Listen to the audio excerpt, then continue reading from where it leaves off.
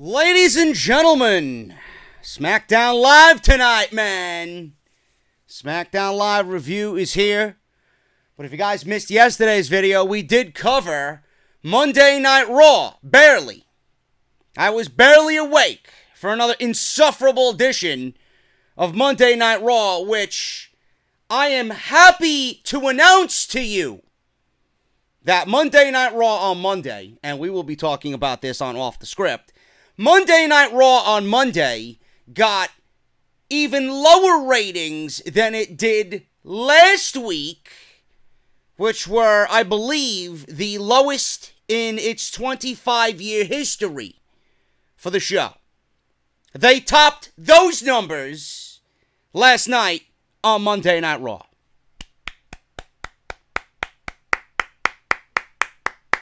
I hope you guys are clapping along with me, man. I really are. You guys can't see my smile.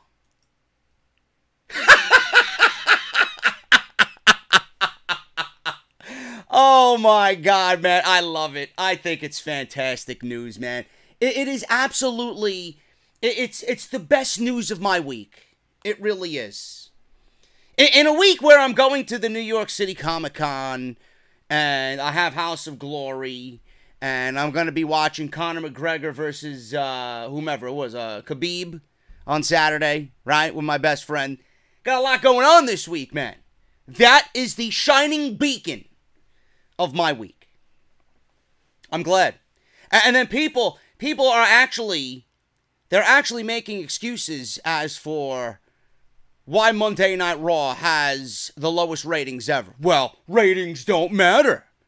They've been number 3 on the cable networks for the last couple of weeks.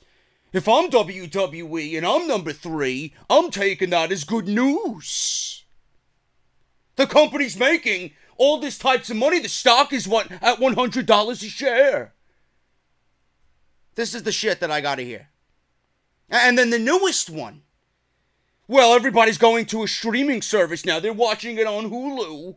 And they're watching it on illegal sites. But they're still getting their Raw fix and they're still watching the show. Really now? This is what we're doing. Boy, you really must want to get your cock in the door at WWE. But if you want a realist, if you want someone who's going to spit the facts about Monday Night Raw and why it sucks, then you're going to go watch my review. Do it. Over 2,000 likes, man. Thank you guys so much. That is the goal for Smackdown Live tonight. 2,000 likes. Now, if you haven't already hit the thumbs up, I don't know what the fuck you're waiting for. I really don't know what the fuck you're doing. Like, you are not taking control of your life and making the right decisions. So, before you do anything, you got to hit that thumbs up. And then you're going to leave me a comment down below. And then you're going to go on social media and follow me on Twitter. At JD from NY206. Man, Smackdown Live tonight, I've never seen little effort into a particular go-home show than I did. Well, actually, I have. That's a lie. That is a bold-faced lie, man. I have seen WWE put little effort into go-home shows. I would say the best way for me to explain this, and I really wasn't even going to come on here and do a review. I was actually going to watch the Cubs game and kind of screw it to Llama, my buddy Buff Llama, because he's a big Cubs fan. I was going to watch them get shut out for the rest of the night. I would rather the Cubs than the Rockies. I don't know, but something about the Rockies, man, that don't sit well with me. They scare me. Now, I don't anticipate or expect the Braves to get past the Dodgers, but if they do, I would much rather play the Rockies. But maybe the Rockies are the best bet to eliminate the Brewers, because to me, the Brewers are the most scariest team in the National League. I don't want to play them. Anyway, that's neither here nor there, man. We're not talking about the MLB. I never seen a go-home show for a pay-per-view that tried to do so much, but there was little substance there. Like, they tried to get you excited about the pay-per-view with Daniel Bryan and The Miz, and Becky Lynch, and Charlotte Flair, and Samoa Joe and AJ Styles. They tried to do so much, yet there was so little. I didn't find anything to be entertaining on this show whatsoever. I'm not saying that it was as bad as Monday Night Raw. I'm not saying that. Don't misconstrue my words. I'm just saying that this show really, really, really lacked excitement. So that's pretty much SmackDown Live. Now, AJ Styles and Samoa Joe were not there. The big storyline going into this show, or one of the big storylines going into this show, was Samoa Joe and AJ Styles. Samoa Joe showing up at the Styles household and ringing the doorbell and wanting to pay Wendy Styles a visit. But we didn't get any continuation to that on behalf of Samoa Joe. All we got was Paige, and I'm going to play the promo here where she opened SmackDown Live and addressed Samoa Joe, which was completely fucking ridiculous. They went on to say, and I quote, Samoa Joe's actions were the most heinous in WWE history. Now, I understand you have to sell a pay-per-view, but to blatantly lie to your audience and to be that misinformed and to pretty much say, fuck you, history, we don't give a shit about what you did or who you are, it's kind of wrong. It's kind of bullshit. It was not the most heinous act in WWE history. We didn't even see Samoa Joe enter the household. All he did was ring the doorbell and take a selfie next to AJ Styles' mailbox. Apparently AJ Styles' electric bill was a week late. They didn't even follow up. So how could it be the most heinous act in WWE history? And for this act, people in management, quote unquote, wanted to fire Samoa Joe. Really now. I didn't hear anything about Braun Strowman being fired when he tried to throw Roman Reigns off, or actually did throw Roman Reigns off a loading dock while strapped to a fucking gurney. I didn't hear Braun Strowman possibly getting fired after flipping a fucking ambulance over. I didn't hear Braun Strowman getting fired, or Roman Reigns getting fired, for that matter, as he tried to kill Braun Strowman with vehicular homicide, smashing an ambulance into a fucking brick wall, while Braun Strowman, bloodied and battered, crawled away. No, but we want to fire Samoa Joe for taking a fucking selfie next to AJ Styles' mailbox. Really makes sense there, WWE. Really makes a lot of sense. You want me to believe in the storyline, but then you want to put the storyline on TV the last week before we got to go to Australia with all these fucking loopholes and all this fucking stupidity. Not really going to get me excited. I was already there. You kind of brought me down a peg with the stupidity that Paige uttered on SmackDown Live. But that was the big thing going into this show. You know, on top of that, the Aiden English stuff, which we'll talk about, which also disappointed me. You know, it kind of disappointed me, and then again, it didn't, which we'll talk about because we barely got anything today. And the way that they doctored the footage with Aiden English, it really left a lot to be desired. But I don't want to skip ahead here, man. Let's start with Samoa Joe and AJ Styles. Paige opens SmackDown Live tonight, ready to fire Samoa Joe for taking a fucking selfie next to AJ Styles' mailbox. Let's listen to what Paige had to say. Just to let everyone know, the Styles family is okay. As soon as the video stopped, we sent authorities to that house straight away. Samoa Joe did not enter the house. But reports were filed and charges were pressed against Samoa Joe for trespassing. I was trying to figure out how I'm going to manage this week, so I spoke to WWE management and they all came to a unanimous decision. Samoa Joe should be fired. Really? It's quite interesting. But before I made that decision and made that call, I gave another person a call, AJ Styles. I wanted to personally tell him the news and make sure his family were okay. But I felt his pain, I felt his emotion while I was speaking to him. My heart went out to him. No man should be in that situation with his family. No man. But then he said something to me that I never thought he was gonna say. He said, Paige, I'm dropping the charges. And then he begged me not to fire Samoa Joe. Oh, so what AJ Styles is doing is he's begging to lose the WWE title. That's what he's doing. That he would disappear and he couldn't get his hands on him. And I agree. So then he asked me.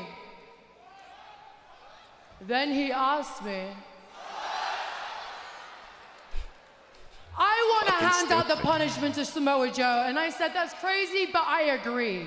So therefore, this Saturday at Super Showdown, the match between him and Samoa Joe is on. But before the show, AJ Styles wanted you guys to see this clip, so here it is. I want to apologize for not being at SmackDown Live tonight.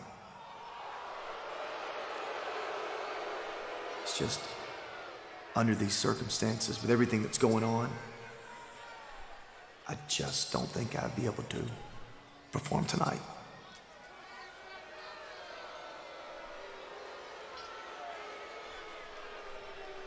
This is bigger than WWE.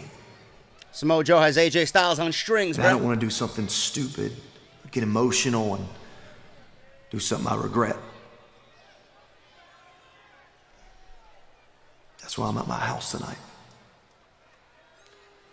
And I'm not leaving until I get confirmation that Samoa Joe is on a plane to Australia.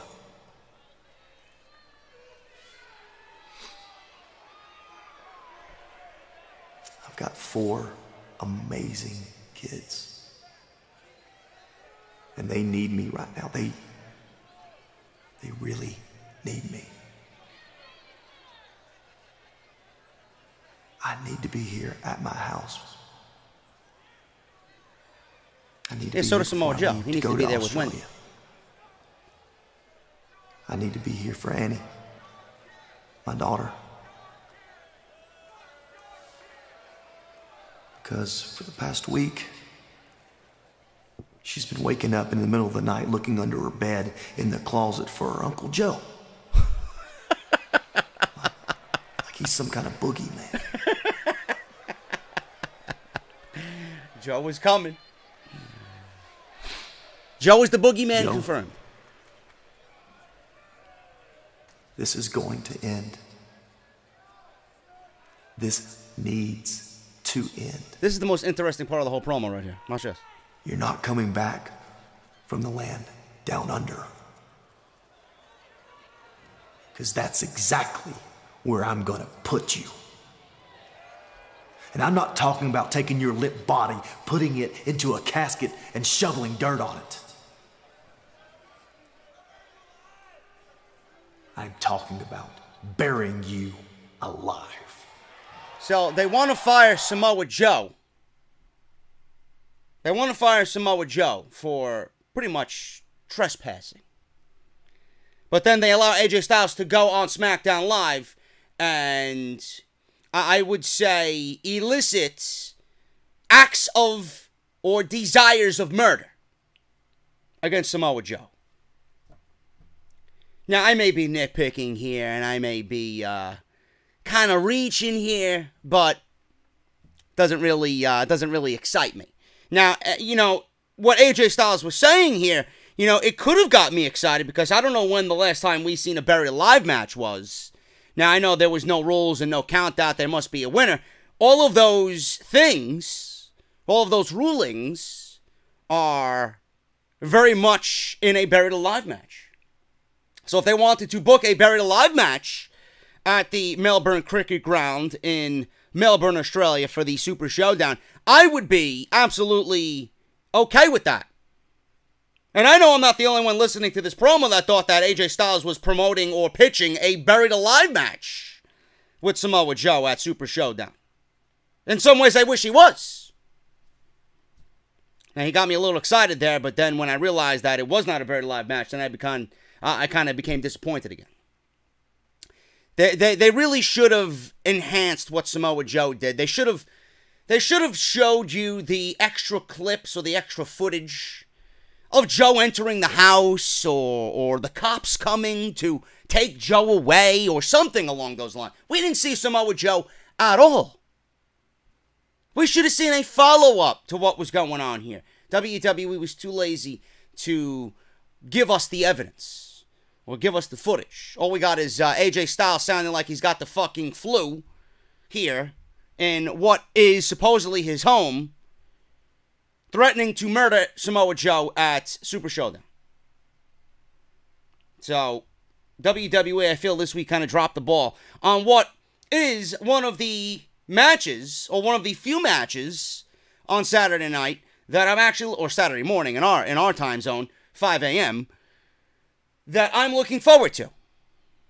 So, it was kind of disappointing for me on the go-home show here for SmackDown Live. I still think, I know there are a lot of people out there that don't think that Samoa Joe is going to win the WWE Championship. The game is coming out this week, and WWE wants AJ Styles as the WWE Champion going into this $1 million Towers Challenge with WWE 2K19. Fuck all that noise.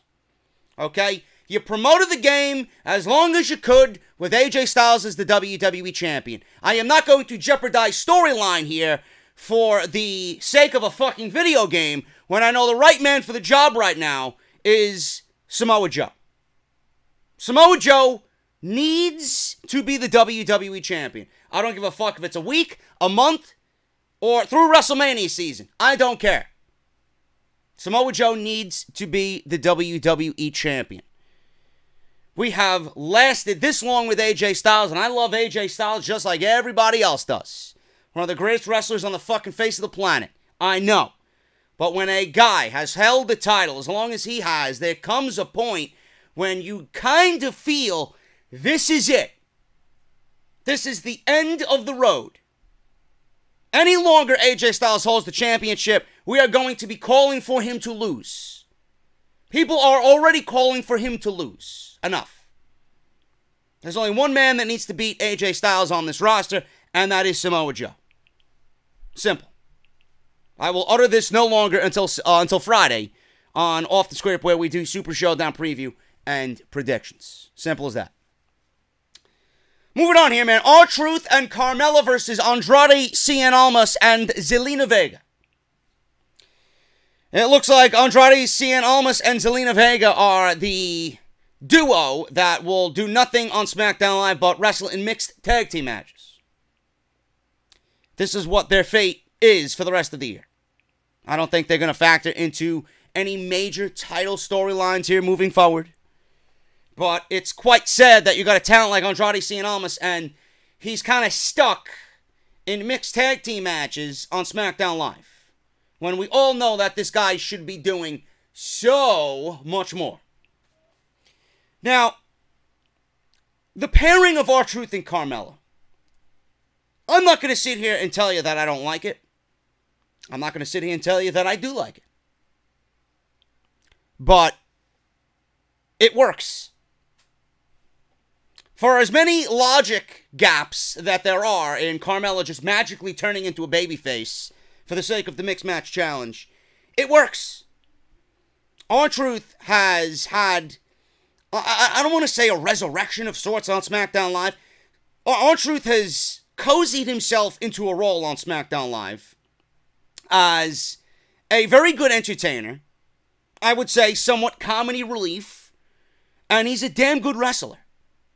And he's cozied himself into this role with Carmella.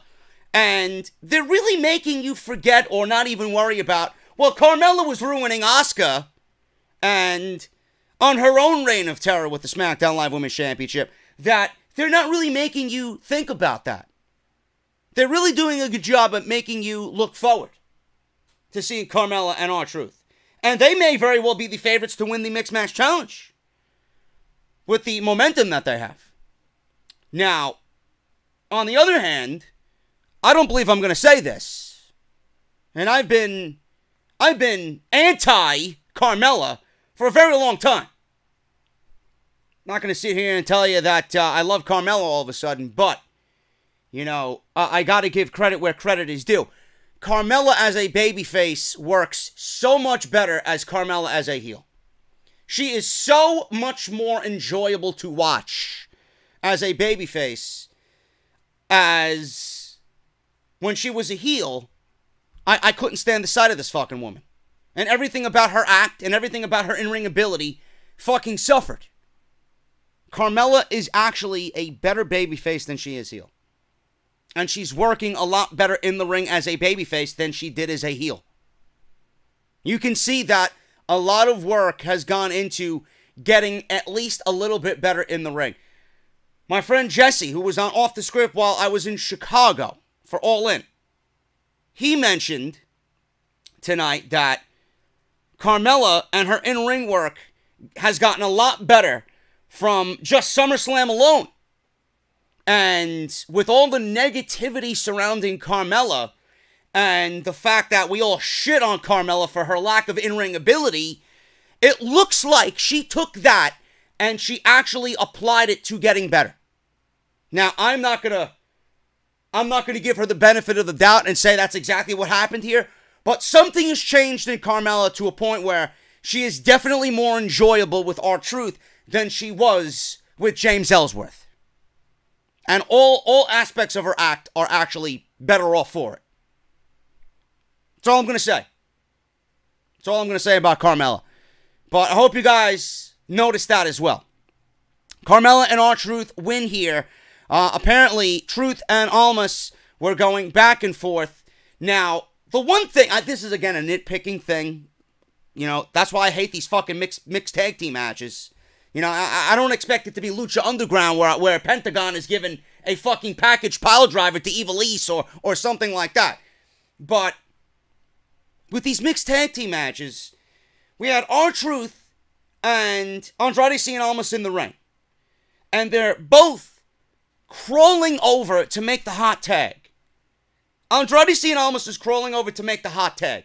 Now, they're both doing this, and the rules of the match are that no matter what happens, if one of the females is tagged in, the other is all automatically tagged in the match. So they're reaching for the tag like it's some fucking do-or-die situation. If R-Truth tagged Carmella, Zelina Vega was coming in the match anyway, and they made it some big anticlimactic fucking deal. You know? It's ridiculous. That's why I hate these mixed tag team matches. And WWE's been doing them a lot more lately. But either way you look at it, we had Almas, you know, have Vega come in. Carmella came in because R-Truth tagged out. And Vega comes from behind and dodges a kick, but Carmella ends up applying her finishing move, the Code of Silence, on Zelina Vega, and she makes Zelina Vega tap out for the win. So that's what happened there. Wasn't a bad match. It's just I don't give a shit about it. And it's all for the Mixed Match Challenge to push that fucking stupid shit on Facebook Watch. But Carmella and R-Truth get a victory here.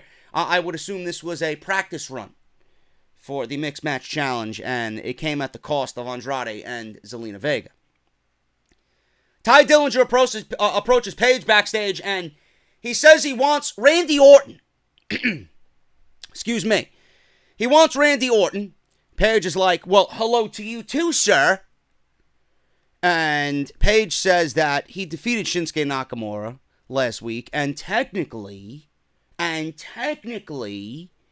he is due for a United States Championship match. There you go, Ty. So instead of taking the United States Championship match, he would rather risk that and have Randy Orton brutalize him in some fucking sicko fashion. So he says, I will deal with Shinsuke Nakamura at another time, but he wants Randy Orton, and he can't let Randy Orton's actions slide. So Paige then points out, you do realize that we have not seen Jeff Hardy since Hell in a Cell. That's because of Randy Orton. And Ty Dillinger doesn't care. He doesn't care. Paige ends up making the match. Ty is happy, and then Paige, I'm assuming this was for Del Rio. I never understand men. I don't know why she said that, or in the tone that she said it, but Del Rio had some disparaging remarks about Paige on Instagram that I am sure she caught wind of. I will never understand men, is what she said. There you go. What business is it of yours? Ty has been a Titus Catering VIP. So give him what he wants, and he will go right back to Titus Catering. At least he's on TV for 2 weeks. There you go. Ty Dillinger versus Randy Orton on SmackDown Live. The New Day and their fucking pancake, what's his name? Mr. Bootyworth? Mr. Bootyworth is their fucking pancake mascot. They come to the ring, and apparently they were about to have their pilot for their new cooking show. I don't know what the fucking cooking show was called, but it was Cooking with the New Day.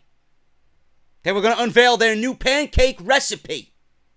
I'll tell you this right now. Okay? Pancakes are on the lower end of the spectrum when it comes to the breakfast hearty foods that are in that category. First of all, I'm taking French toast over pancakes any day of the week, especially when I make them. And B, I prefer a good waffle over a good pancake. Don't at me. Anyway, I know there'll be some fucking goon in the comments section. Oh, JD, why are you so negative against pancakes, man?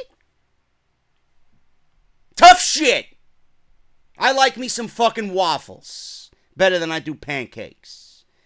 So, the New Day are going to unveil their new pancake recipe with Mr. Bootyworth. And Sheamus and Cesaro come down. They get interrupted by the bar. Sheamus says it looks like we have another week of the New Day coming out and acting like children, playing with food, or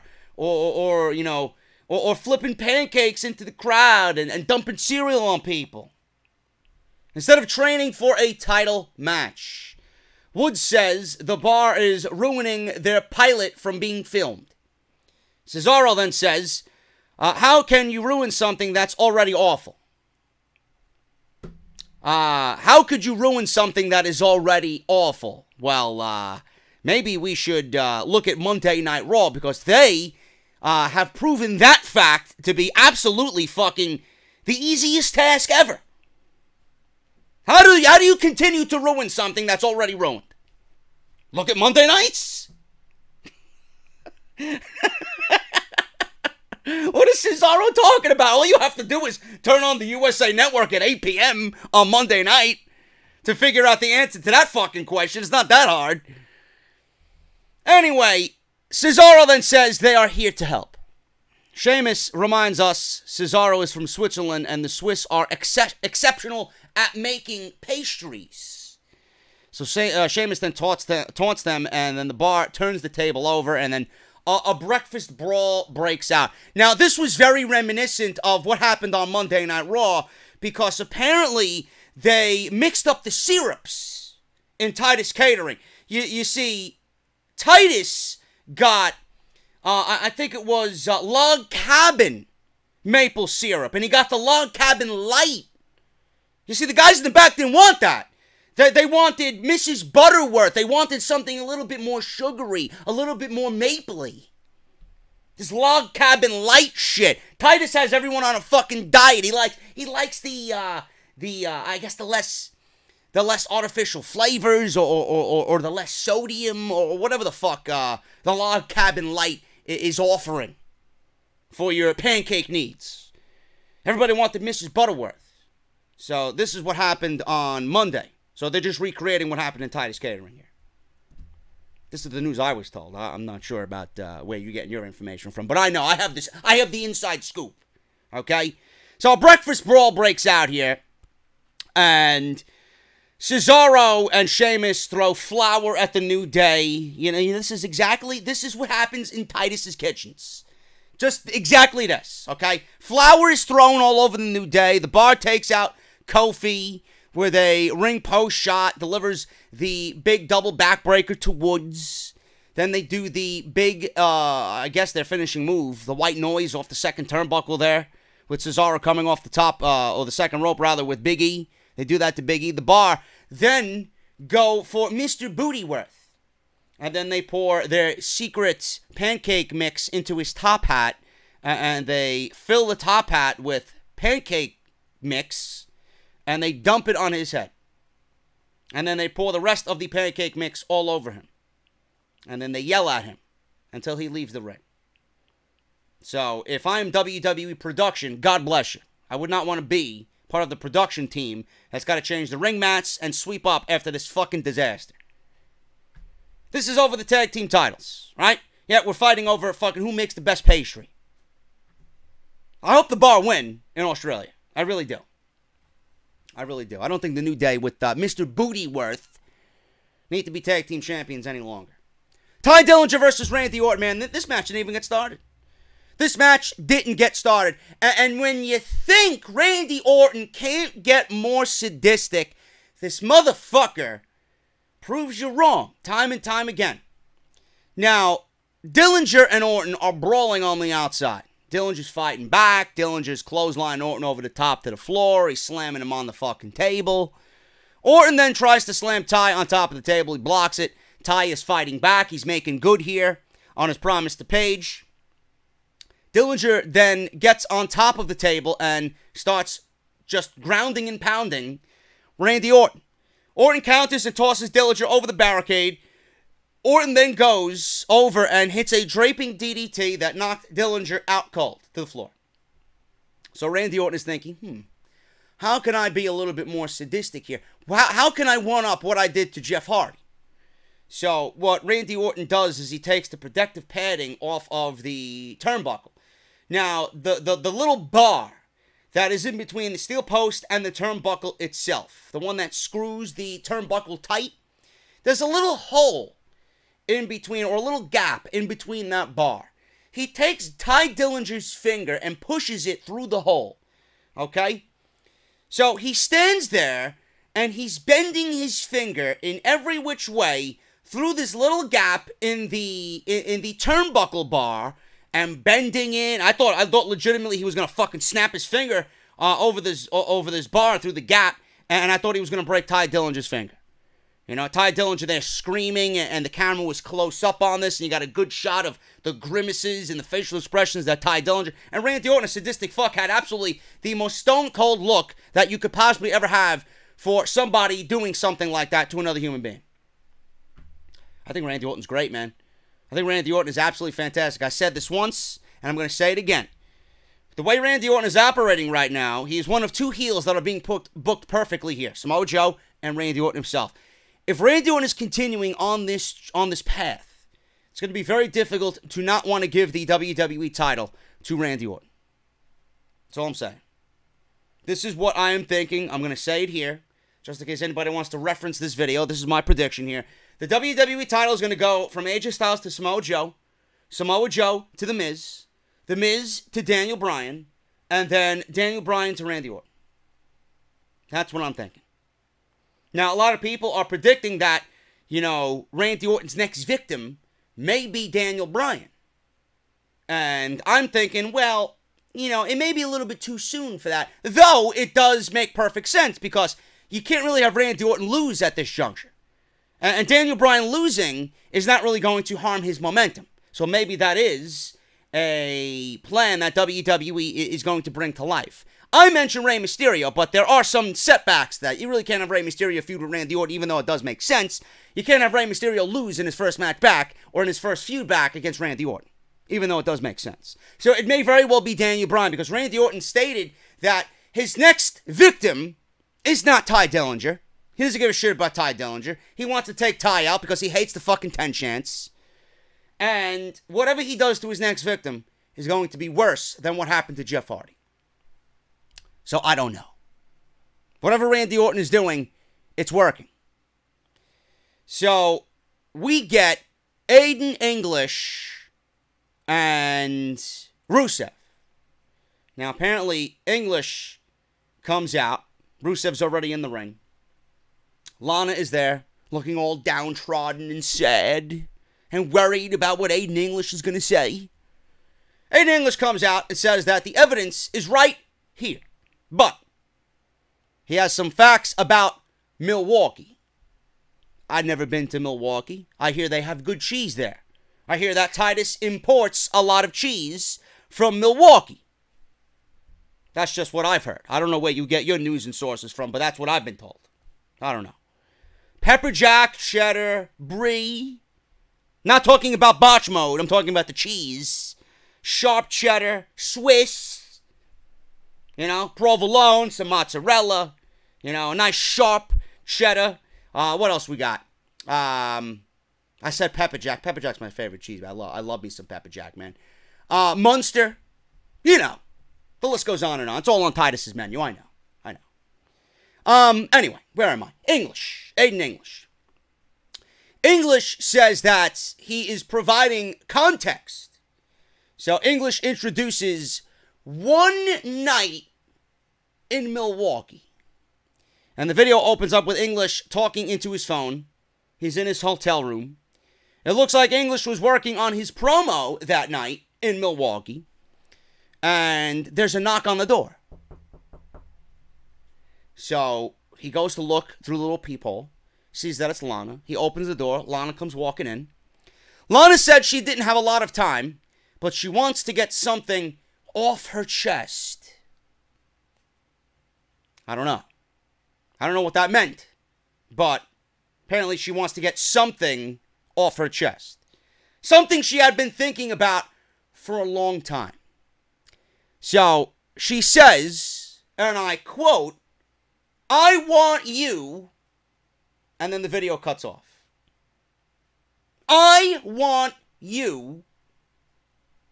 Did you see the way I accentuated you? I want you, and the video cuts off. Now, if she really said what English is, I guess, blaming her for, she would have said, "I want you." The little tone there in the word "you" would have been directed in a different manner. I want you. I want you to what? I want you to stop watching Monday Night Raw because it is awful. I want you to get me cheddar cheese on behalf of Titus O'Neil. Could mean anything. It could mean literally anything. I want you to sit next to me in catering. I will be there late, but I want you to get me a glass of orange juice. Could be anything. I want you. What? And then the video cuts off. I don't know.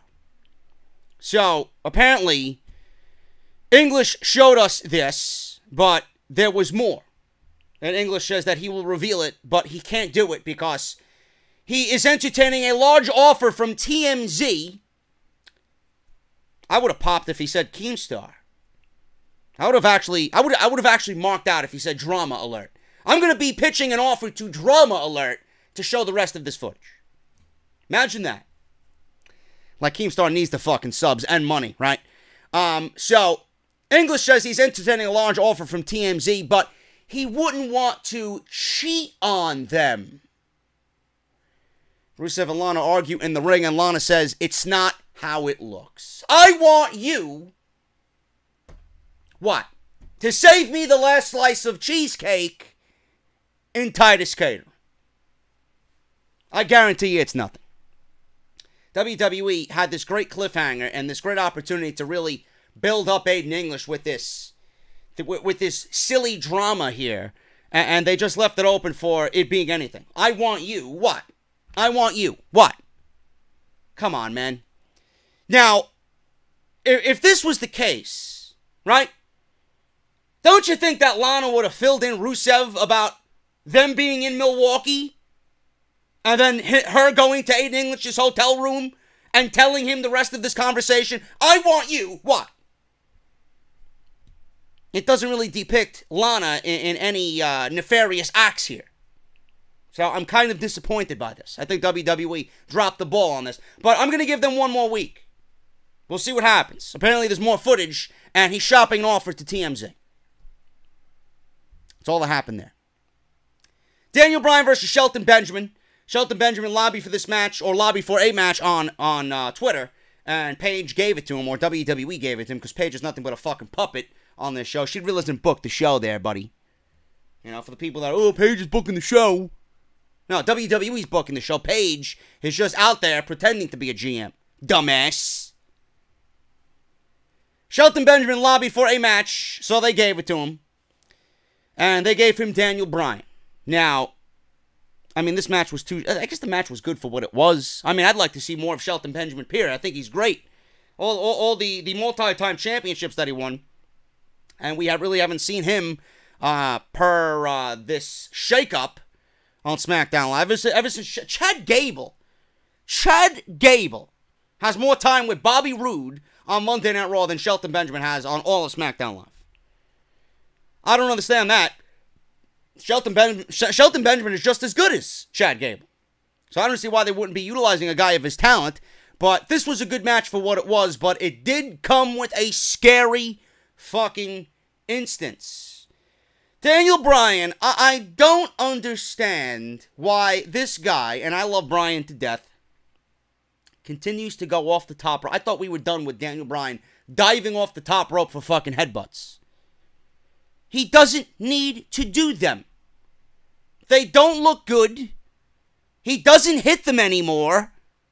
So what is the point of going to the top rope to ultimately miss a headbutt when accidents can happen? And it was neither of their faults. It was just a spot in the match with an unfortunate situation that could have turned horrific. And thankfully it didn't. Bryan came off the top rope for a headbutt. He tried to come batch. Yes, I would love a batch of blueberry muffins, Titus O'Neil. See, I got fucking Titus on my fucking brain now. Daniel Bryan's coming off the top rope to do a headbutt, and he misses it, and Shelton Benjamin moved out of the way. But when Shelton Benjamin moved out of the way, Bryan and the impact of him missing, they collided heads on the way down. And it wasn't a botch. It was just a fucking unfortunate happenstance that happened in the match. Now, I doubt people are going to be claiming, oh, Bryan, look, he botched. He's in the same league as his wife now. No. Bryan should not be doing headbutts. End the fucking headbutts. Please. We don't need another instance where this guy potentially just signed a new contract and then can't wrestle for a fucking concussion. Come on now. No more headbutts. As far as Daniel Bryan's repertoire and moveset, they are completely unnecessary. Stop the headbutts. Shelton Benjamin wins. Miz was on commentary here. He gets up on the apron because he's sick of the yes chants. Bryan was about to mount the comeback here. So he was doing his yes chant in the ring. He was going for the big knee. And then Benjamin obviously takes advantage of this distraction. Bryan, stupid babyface syndrome here, like Solomonster says, goes after the Miz, who jumped on the apron. Benjamin catches him with a pay dirt and wins. I would not be surprised if Shelton Benjamin was put over by Daniel Bryan, and Bryan wanted Benjamin to win this match. And this does nothing for Daniel Bryan. A loss here does nothing. This means everything for Shelton Benjamin. In the newspaper tomorrow, on the results, when you read the results tomorrow morning, Shelton Benjamin defeated Daniel Bryan. That's what it's going to read. So I would not be surprised if Daniel Bryan lobbied for Shelton Benjamin to win this match because he needed it more than anything. So there you go. Asuka versus Peyton Royce. Who the fuck cares? I don't really care. I don't. You could not pay me to care about Asuka at this point. Asuka wins with a submission. Asuka lock. Who cares? They are in one of the most meaningless fucking matches going into Super Showdown. Finally, Becky Lynch and Charlotte. Becky Lynch and Charlotte. The one thing on SmackDown Live that I think has all of our attentions and all of our interests peaked at the maximum level. Becky is in the ring, and apparently there was something that was tweeted out by Becky Lynch about not being featured on the Super Showdown poster. And WWE tweeted out the poster, and Becky Lynch was not a part of it. There was legitimately everybody else on the fucking card but Becky Lynch. It makes me think that WWE did this on purpose, just to do this segment on Tuesday night. Now, that's me giving them the benefit of the doubt. How likely is it that they left out their SmackDown Live Women's Champion? They cannot be that fucking stupid. So I'm assuming it's just for storyline purposes. Becky's in the ring. She talks about how she's the best thing going since she took the title at SummerSlam several weeks ago. She's made the SmackDown Women's Division the hottest thing in WWE. Can't really fault her there. She's definitely made it a lot more interesting. She goes on and shows a video package on the feud with Charlotte Flair. And people are chanting Becky. The video package was excellent. The one thing I would change about the video package was I would have included Becky calling Charlotte bitch. Because I thought that was fantastic. So we're hearing Becky chants. Becky is 100% babyface. Enough of this, oh, Becky's a heel. No, that's what WWE wants you to think. Becky is 1,000% babyface here. There's no issue. There's no in-between anymore. It's not in-between Tween and Becky. It's babyface 100% Becky Lynch. Becky says she's proven time and time again that she owns Charlotte Flair. Becky says she can't get the respect she deserves. She still can't get the respect that she deserves even though she beat Charlotte. And she owns Charlotte. She wonders where her magazine covers are and where her action figures are with the title. Becky goes on about how her face is the face of the company, and if no one will give her these opportunities, then she will just take them herself. She shows us the new Super Showdown poster that she designed, uncovering it under a black cloth. The poster featured Becky with her foot on Flair when she attacked her during that photo shoot last week. Becky says Super Showdown isn't about The Undertaker or Triple H. It's about Becky defending her title for the first time. So she said The Undertaker, Triple H for the last time. No. It's about Becky Lynch defending her title for the first time. Which wouldn't really be, because she defended the title, she took the title at Hell in a Cell. Right? She didn't take the title at SummerSlam. The notes here say she took the title. She's been the best thing going since she took the title at SummerSlam. Good thing I noticed that. Did she really say SummerSlam? Or are my notes all fucked up? She took the title at Hell in a Cell. Anyway, this is going to be the first time she's defending the title, I guess. I'm a goon. Oh well. Charlotte comes out here, and she has a microphone in her hand, and she throws the microphone away, viciously, and she comes into the ring, and they start brawling. Charlotte gets the best of Becky Lynch here. She launches Flair into the poster that was on the poster board, and she gave her I guess an exploder suplex. She tried to apply the figure four, hangs off the apron to tighten the hold. Fans are chanting Becky Lynch here, and Flair is getting booed out of the building. So Flair delivers her signature woo and stands over Becky, and the announcers are hyping the match for Saturday night. Charlotte is the heel, and Becky is the babyface. The fans have spoken. There is no in-between here. And there's no reason why people are going to boo Becky Lynch. None. They're 100% for Becky and 100% against Charlotte. That's what they're doing here. There's no in-between goons on social media. Get with the program. I don't know what the fuck show you're watching, but Becky is no longer a heel. She was never a heel. She was always a babyface. Charlotte was always the one who did wrong here. There's no reason for people to boo Becky Lynch whatsoever. She is not a victim here, even though WWE wants to portray her as one. She is not the victim. Charlotte is the one who fucked up. There you go. Anyway, I'm getting out of here, man. This is SmackDown Live Review. Hope you guys enjoyed it. Did the best I could for a show that really tried to do too much but offered little to nothing for Super Showdown. I think they pretty much established what they wanted to do at Super Showdown, and this was just like, we're going to go on for 2 hours just to get to Australia. Whatever. That's the kind of show it was, man. But I'm getting out of here. I will be back tomorrow with NXT. Then we got the Mae Young Classic, so we'll do that. And then we will get ready for another weekend of Off the Script, as always, man. If you guys missed Monday Night Raw Review, that is linked in the annotation that you see in the top right corner. 2,000 likes on this video is very well appreciated, man. That's the goal here. Follow me on Twitter at JD from NY206. And if you guys want to support through the Patreon page, patreon.com/JD from NY206, man. I'll see you guys for NXT tomorrow night. I don't know, what do we got tomorrow night in the main event? We got Pete Dunne. We got Ricochet and Adam Cole for the North American title. There we go, man. There we go. Or maybe is it EC3 versus Lars Sullivan, and then the following week is that North American title. Whatever it may be, it's NXT, and it's the A show. I'll see you guys later.